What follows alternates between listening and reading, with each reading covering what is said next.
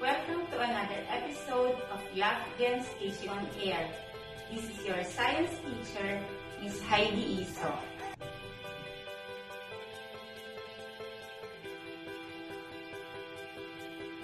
Our learning objectives for this topic are as follows.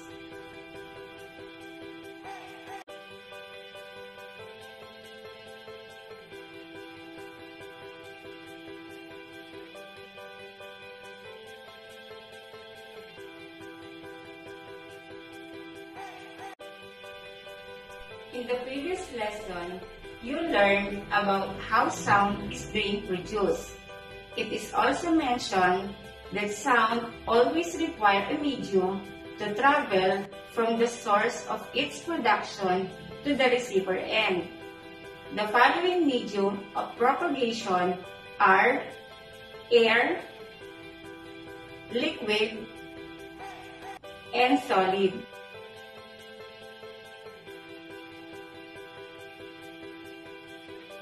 For sure, you have used the word heat many times in your life. You have experienced it, you have observed its effect, but have you ever wondered what heat really is?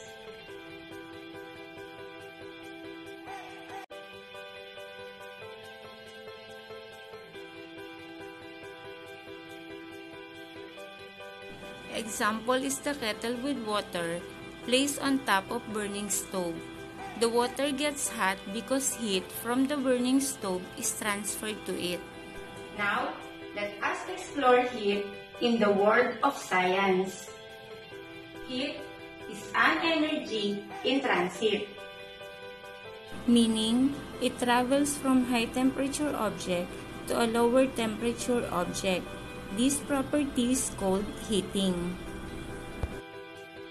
Object which is high in temperature give off heat, while object with low temperature receive heat. Always remember that it is the thermal energy that is being transferred and not the heat itself. Now, let us identify the methods on how heat is being transferred. Number 1, conduction. Conduction takes place between objects that are in contact with each other. The energy is transferred through particles that are close or in direct contact with the object. Example of conduction is when you heat a pan on a stove. The heat from the burner transfers directly to the surface of the pan. Number 2, we have convection. Convection occurs when particles with a lot of heat energy in a liquid or gas move and take the place of particles with less heat energy.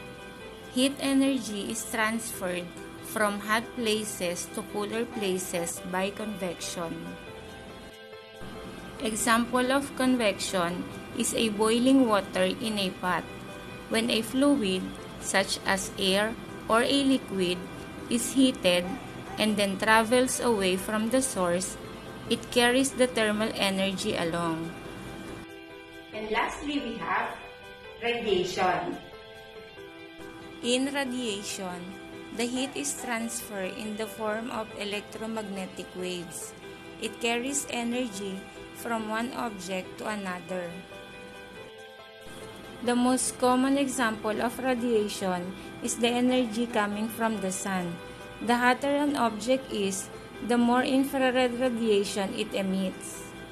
I hope you learned a lot from this day's topic.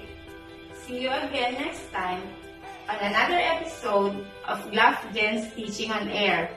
Once again, this is your teacher, Ms. Heidi Iso, saying, Happy learning!